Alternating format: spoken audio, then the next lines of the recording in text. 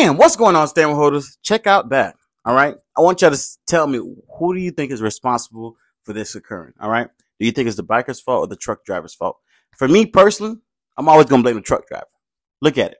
All right. This guy probably coming down the road. The truck driver has got to see him from the right.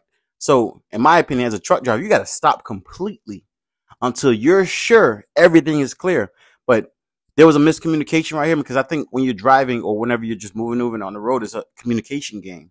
And if you're not sure what you're going to do, you just stop. Now, this driver looked like he was sure, because he ran his ass over, okay?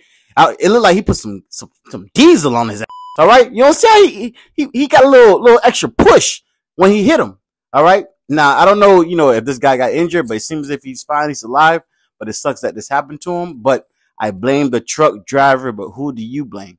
Now, as a person, I feel as if, I blame the truck driver. I don't even blame the biker. The biker was just doing what he was doing, and he should have had it right away, in my opinion. But what do you guys think? And this could have been a worse situation. Imagine if that truck actually ran over him. Like, it would have been over.